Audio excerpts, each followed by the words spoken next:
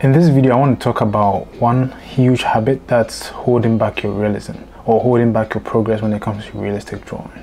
Hi, my name is Jeffrey and welcome to my channel. If you're new here, I do hyper-realistic drawings or photorealistic drawings, however you want to call it.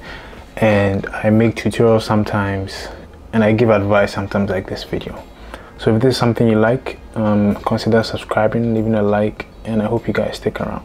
So one huge habit that I've noticed people do, which holds back the realism of the drawing, is not going dark enough. I've seen so many artists wonder why their drawings are not looking as realistic as they want it. And one common thing I've seen in most of their drawings is they either don't go dark enough or they don't go light enough.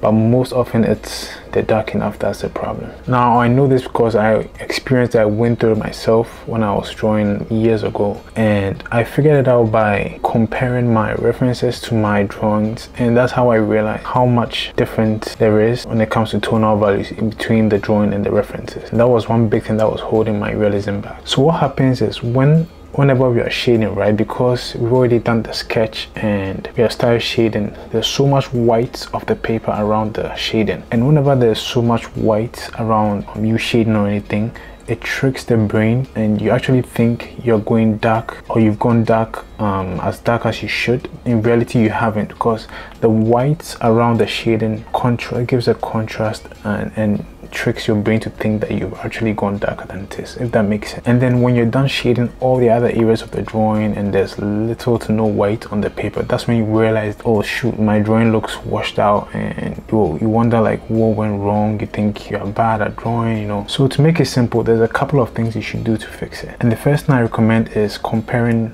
your drawings, your references side by side. Now if you can, I recommend you printing out the image or the section which you're shading, that's the reference. Print out that section of the reference and then put it by your drawing side by side when you're shading, and that will give you a better representation of how dark you should go or how light you should go. The reason why I say you should print is because sometimes if you're using the tablet or your mobile phone or even the PC monitor or something, because of the brightness, reflections of the glass, all these things, sometimes they might trick you or mislead you from how dark or how light something should go.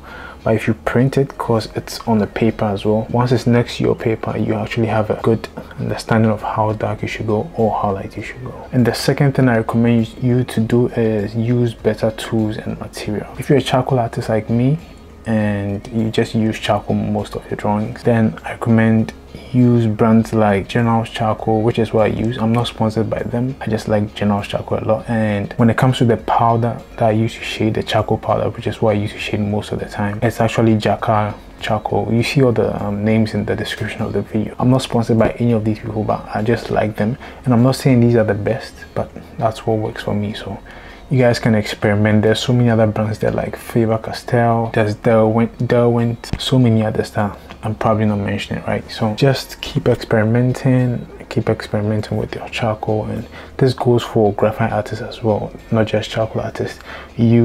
Try different brands of graphite, try different brands of paper as well, you know, because sometimes the papers can react differently to the pencils that we're using or the brushes or whatever you're using. And for me, so when it comes to the Jacquard charcoal, for example, because it's a gray charcoal set, it doesn't have a black, a black gray, a black version, so it's only from white to dark gray. So when I need to go darker than that gray version, what I do is I grab a black 6B compressed charcoal from General's, and then I make powder from that one as well, and then I use that as my black. And then even sometimes I go over with the black, a darker version of a charcoal pencil like Conte Paris Pierre Noir pencil, which is really dark. I go over the powder, and then I go over the pencil again with the powder and the brush, you know. Just keep experimenting, adding stuff, you know, and sometimes that works out for me as well. So that's it, guys. I hope this helped you guys or someone out there who is facing this problem of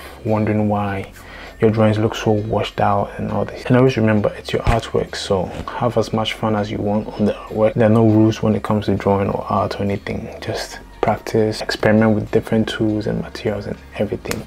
If you guys enjoyed this video, please leave a like, subscribe, and also thank you guys for all the guys who are supporting me on Patreon. I love you guys, and I'll see you guys in the next